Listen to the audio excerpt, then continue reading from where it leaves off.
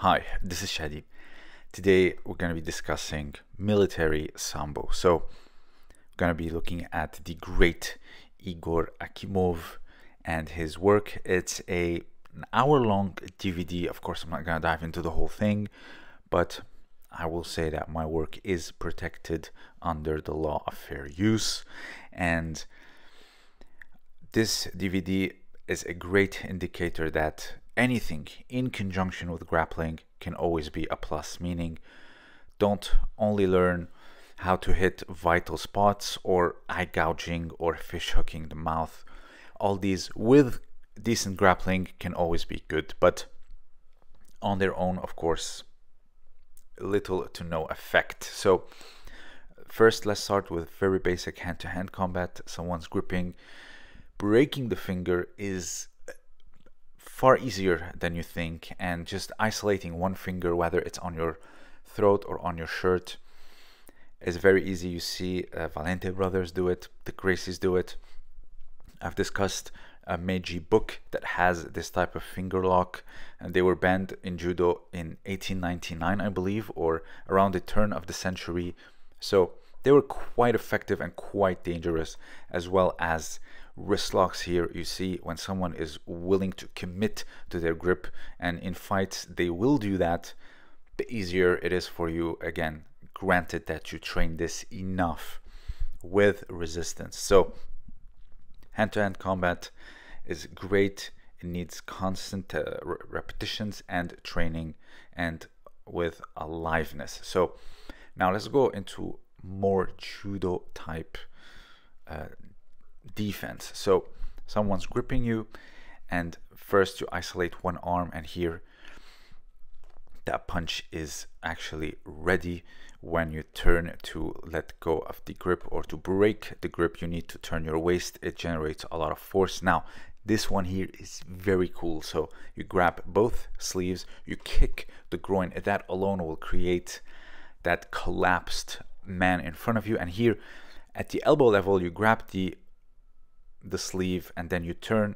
It will bend the elbow, which will minimize the distance where you can exploit it and insert your hips, and from there you can do a classic sode tsurikomi goshi, or you can finish it with whatever you want underneath the hips, like hanegoshi, haraigoshi, and of course uchimata. But the sleeve grip is quite classic, and you'll see in just a moment. In competition today, very rarely you see this variation, but here I was surprised to see it, and I really like this variation. So let's take a look at the old classic Kodokan DVD, and it shows you this basic variation. So what we do today is either break the grip, or from double sleeves is when we do this technique. But here it shows that if someone is really adamant on keeping their tsurite, you cannot break it. Like here, for example, you can always bend the elbow, because technically it's still the same technique.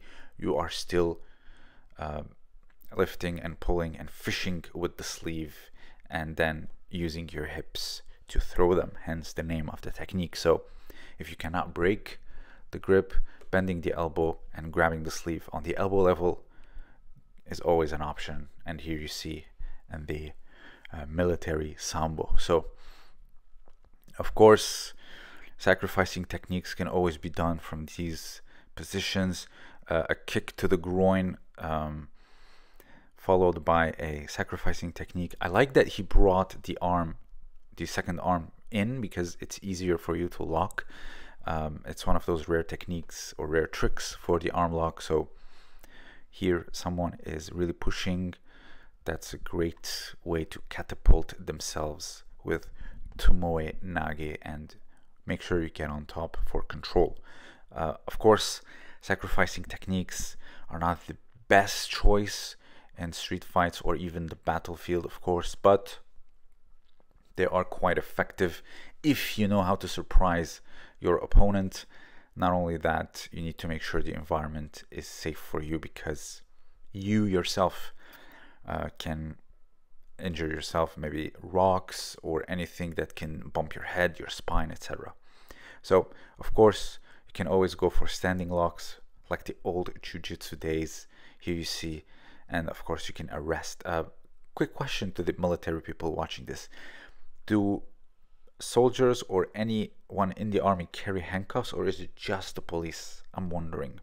So again, going back to the finger snaps and the finger locks, once you isolate one finger, it is very fragile against your entire hand and your body going in one particular way, so you can easily break it. Remember that. And here you can lock the elbow and arrest them. So now let's go to something slick and cool. So we're gonna see a classic ashi barai. So someone grips you, do an atemi with the knee either to the groin or to the stomach or to the side, and here as they bend over you can tug them towards you, which will make their feet actually very light and will make them very easy to sweep. And I'll show you a competition example in just a minute. So it can be either okuri ashi harai, sending foot sweep, so you sweep the far foot with the close foot according to the definition of the Kodokan. So you're sweeping away towards the other foot, you're sweeping it with the foot that you make contact with, or the foot that is advanced only solely. And of course the hands, they need to do a lot of work in order to guide someone down or to push and pull. So let's take a look at competition example. So like I said, when you tug on someone, especially after you strike them in the gut, look at the weight on their foot. It becomes almost zero as they're trying to move and try to regain their balance. Here is another example.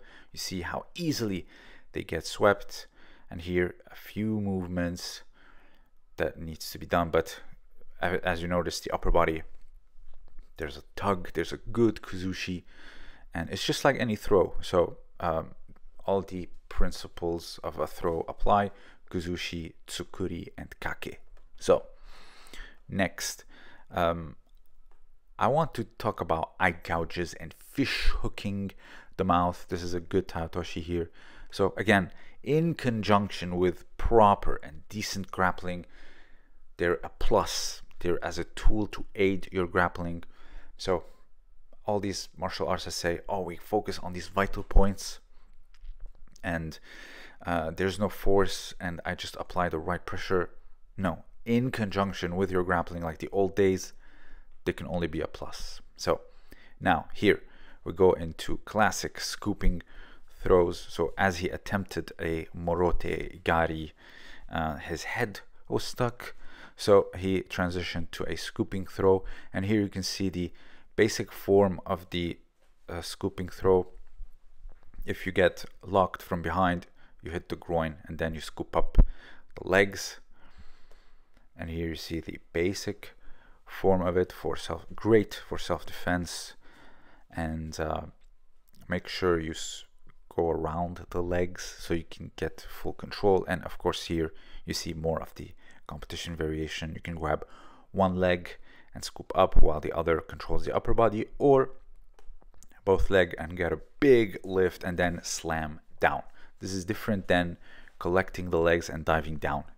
That would be morote gari. So this reminds me of this little Hickson demonstration. Again, you see here how he pushes on the face. If you complement it with maybe a finger to the eye or a fish hook to the mouth, it can always be a plus, but it's not a martial art or something you can base a martial art on.